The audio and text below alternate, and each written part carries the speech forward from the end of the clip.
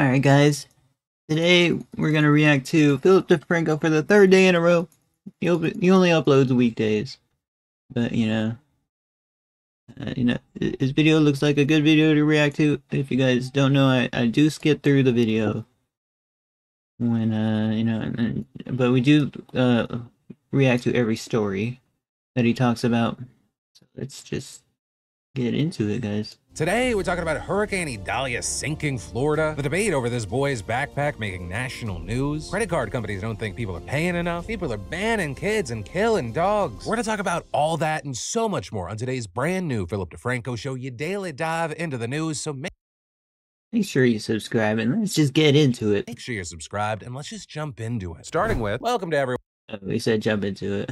Oops. Didn't know the terminology exactly, but pretty close, right guys? Pretty close. Everyone's favorite game show, Is It Racist? Da-da-na, da-da-na, da-da-na. But people online right now are debating, is this image racist? Right, because at the center of this story, you got a 12-year-old boy who showed up to his Colorado Springs public charter school with a patch featuring this on his backpack. And if you're unfamiliar, it's the Gadsden flag. Guys, I think it's kind of like an edgy flag. Right, that famous image of the rattlesnake with the words, "Don't tread on me," emblazoned across the bottom. And while it actually originated as an anti-British symbol during the Revolutionary War, I mean, it's like libertarianism. I actually like it. I apologize. It's not that edgy, guys. It's cool. It's cool. it has since been appropriated by a bunch of right-wing and libertarian groups, though notably that also including some white supremacists. And so this kid's school reportedly asked him to remove the patch, and when he didn't, he was removed from class. And that brings I didn't know it was right wing. Okay. us to a meeting between the kid's mom and the school's assistant principal, in which the latter says, The reason we do not want the flag displayed is due to its origins with the Yeah, I didn't know right wing actually was sponsoring that flag whatsoever, guys. Sheesh. Okay. slavery and slave trade. and the mom then counters, It has nothing to do with slavery. That's like the Revolutionary War patch that was Okay. displayed when they were fighting the British. I am here to enforce the policy that was provided by the district, and definitely you have every right to not agree with it. Then reportedly, after this video, the district emails the mom reiterating its position. They link to an article that argues that the flag is often seen as racist because its creator was a slave owner and it's commonly flown alongside Trump flags and the Confederate battle flag. The district then also citing a 2014 case in which a postal worker accused a colleague who wore a Gadsden flag hat of racial discrimination. Though in that case, the Equal Employment Opportunity Commission didn't find that the flag was a racist symbol and only concluded that it has been, quote, sometimes interpreted to convey racially tinged messages in some contexts. But Does it do that, guys? Do you think it's racist? ultimately, what we see when the story and the video I thought it just meant libertarianism. around this kid come out is a lot of people outraged over an alleged First Amendment violation. And almost immediately, you see the school board calling an emergency meeting, walking back its demands that the student remove the patch, with it then claiming that the real issue wasn't the Gadsden flag, but rather a dozen other patches showing semi-automatic weapons, and adding that once Dang, bro. Well, why go out of your way to display all those patches, man? Like, was he trying to be controversial, guys? I feel like, maybe he had a plan here, guys. those Or the parents did. patches were removed, the student returned to class without incident. And then, in a pivot so sharp they broke their ankles, the district proclaimed, "From Vanguard's founding, we have proudly supported our Constitution, the Bill of Rights, and the ordered liberty that the Americans have enjoyed for almost 250 years. The Vanguard School recognizes the historical significance of the Gadsden flag and its place in history." And while a lot of this was focused on conservative media, you even had Democratic Governor Jared Polis defending the flag and saying, Gadsden flag is a great iconic American flag. Other kids have LGBT flags on their backpacks. Others have flags of major political. Guys, when I was in elementary school, no one had flags on their backpack or anything. That's an expensive thing to get, guys. Parties. And so as far as what happens from here, you have the student's mom saying he missed 3 days of school over all this. It's possible she'll pursue legal action. But with all that said, I gotta ask you, where do you land on this story and why? And then I want you to take a look at this painful...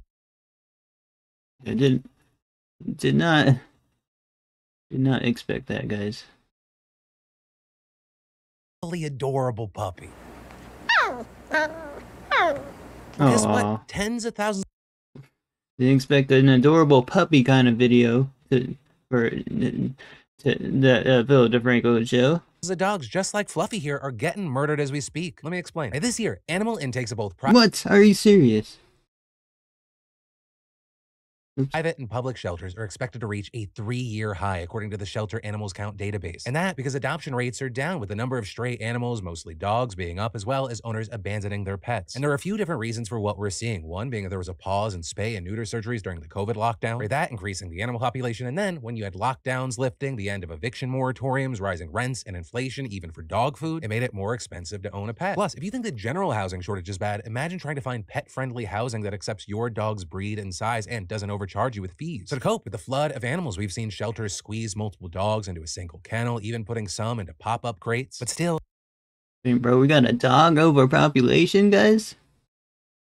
I mean, we should probably expect that. When I went to the pound, there's just so much dogs just straight up in the cages, guys. Like, literally, like hundreds of dogs.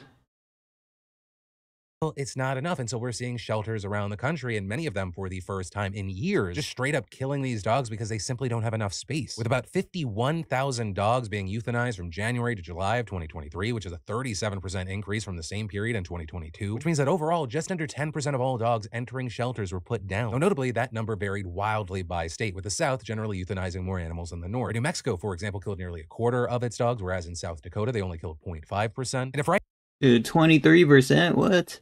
That's quite a large margin, though. right now you're thinking, Jesus Christ, how could they do this? These monsters.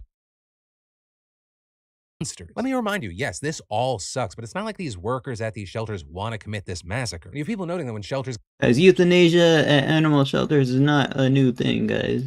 It happens, I guess. Just like it happens at, like, the vet hospital, right, guys? get overpopulated, they get loud, and the animal's quality of life suffers, especially for bigger dogs. Dang, bro, so they're, like, putting them out of their misery, it seems, man. You guys think they should just let them go free, though? Let me know in the comments below. Letting them go free, that could be a problem for us, though. Like, you know, then there'd be a lot of them just running around. It could be dangerous, basically.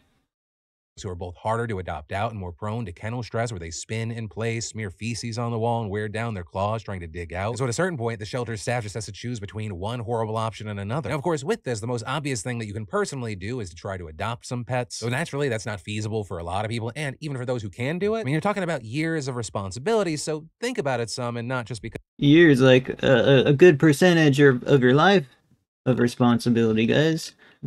Not just years. Quite a while.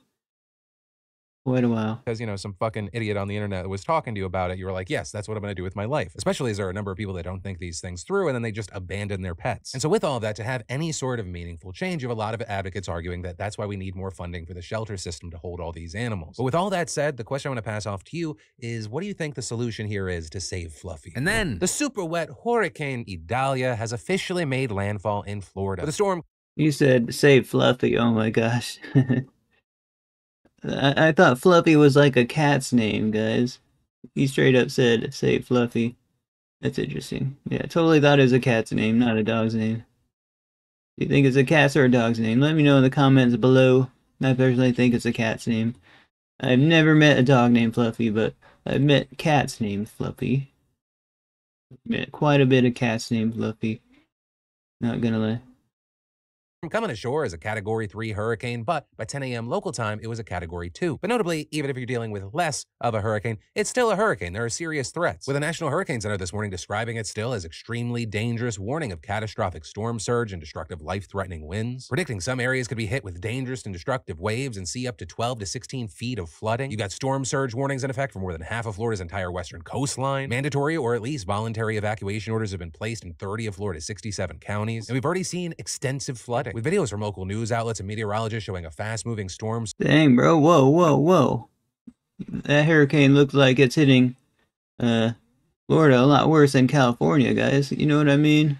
It's wild. Surge in numerous areas totally submerged in water. Where the panhandle meets the peninsula has especially been slammed. And that's actually a really important thing here because according to the Weather Channel, there have only been 3 hurricanes in that region since the 1850s. And Idalia is now tied as the strongest hurricane to actually hit that area. And there's reporting that this hurricane could actually break storm surge records for the region. And as places like Axios have explained, that region is uniquely susceptible to storm surge flooding due to the shape of the coastline and shallow continental shelf, right? Forces the water to pile up along the shore. Also, as of early Wednesday morning, 260,000 customers in Florida didn't have power. As far Dang, bro, it's knocking out power as well, guys. Yeah, definitely. When Hurricane Hillary hit us, guys, I did not hear of any power knocking out. But then again, California was in a drought before. Like all last year, I kept hearing about there was a drought in the news, guys, and yeah, like, so we needed the water. The water got absorbed in the ground and stuff, guys. Especially where I live, because there's just some where I live is just mostly desert, but like in certain areas there's like a lot of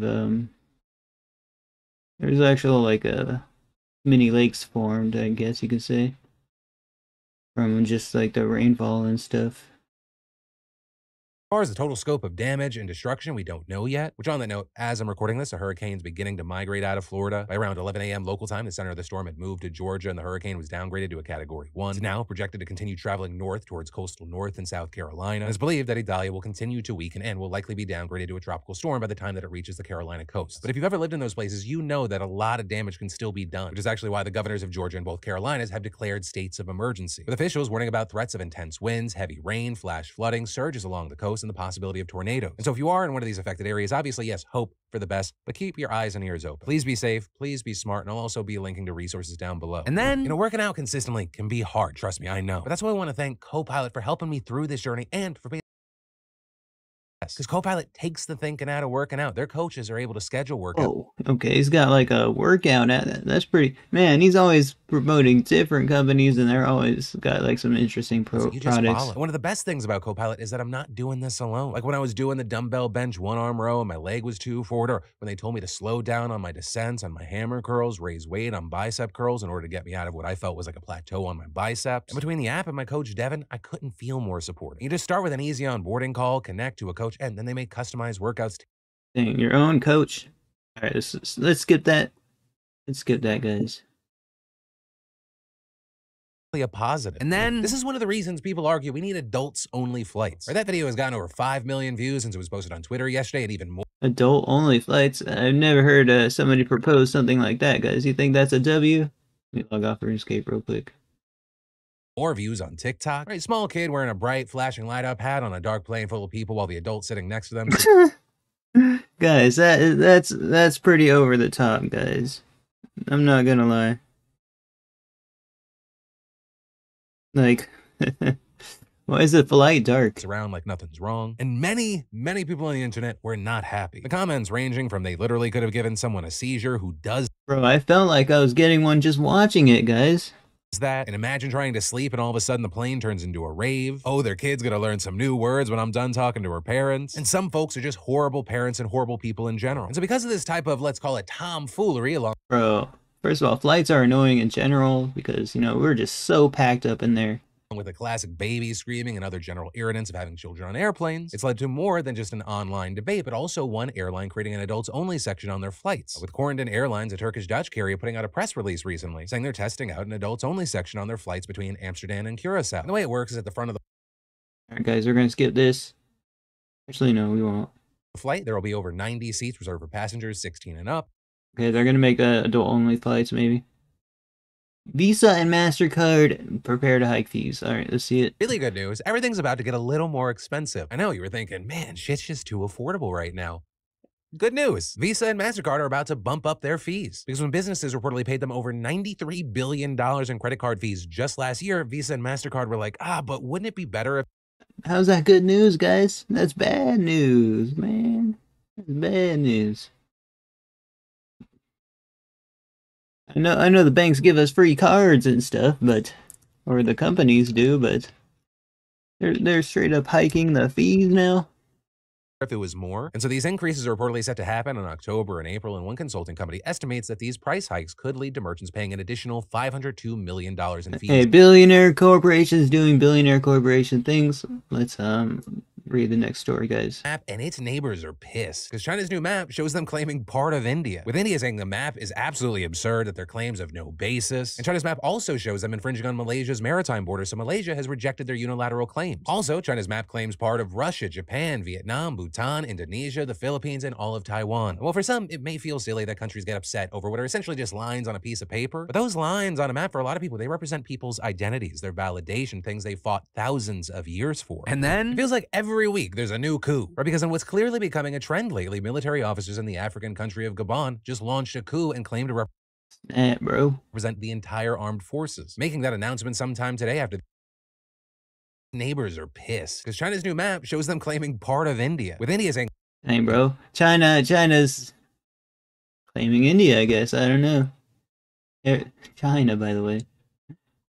Okay. military officers in the African country of Gabon just launched a coup and claimed to represent the entire armed forces, making that announcement sometime today after the electoral board there officially announced that President Ali Bongo won his third term. But the military was having absolutely none of that. And in an address to the nation today, officers said that the results were nullified and that President Ali Bongo was under house arrest. They then went on to say that state institutions were dissolved, borders will be closed, and that they're working out more war-related stuff. I don't know what even he's talking about, but guys, that's the video. Like, comment, subscribe. Check out Philip DeFranco in the description. Sadly, so many people get dogs that they know nothing about from backyard breeders who try to make a quick buck. Hey, if we got a verified like YouTuber with a dog profile picture, yeah, he's definitely a dog-focused YouTuber. I'm not gonna read all that. It's a long, like a super long post. Oh my gosh. The MasterCard Visa hike is pretty scary when you realize they spend more than $3.6 billion for lobbying a year, and the recent push for cashless businesses. Okay. As someone who's approaching their 100th flight and who has seizures, I'd have been hitting that call attendant button so fast. Options to have them turn it off now.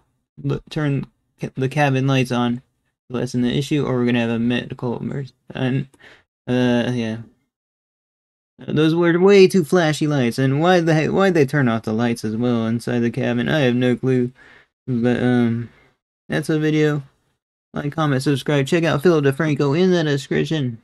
I do all my reactions live on Twitch, so if you want to come through, say hi. You are more than welcome, and I'll see you guys next one. Peace out to everyone.